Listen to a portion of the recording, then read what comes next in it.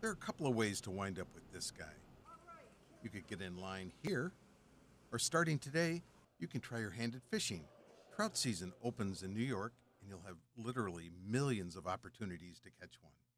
Right here at Rome Hatchery, we have about 1.2 million fish on an annual basis. Scott and his crew manage the Rome Fish Hatchery south of Delta Lake, where several types of trout are raised.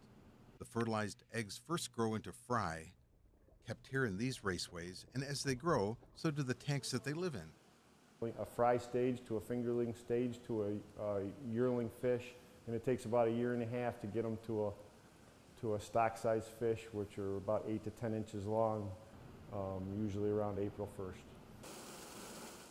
Water for this project flows from both Delta Lake and freshwater springs used at this site for America's first cheese factory.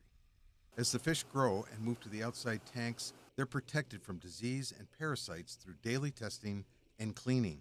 The importance of the pathology lab is, you can look at it in that you have a lot of fish all confined into one place.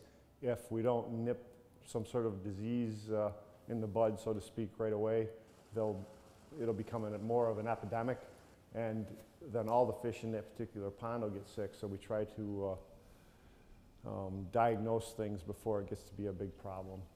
The covered raceways also protect them from the ever-present blue herons looking for that happy meal. They'll come in here, you'll see 40 or 50 of them at a time, and they will eat hundreds of thousands of fish. And once they've reached that proper size, the crews with tanker trucks deliver the fish creekside. There are a total of 12 hatcheries statewide, most open to the public and offer a close-up view as the fish start their voyage to one of over 1,200 lakes, streams, ponds, and rivers across New York. Oh, there go the fish. In Rome, Keith Hunt for News Channel 2.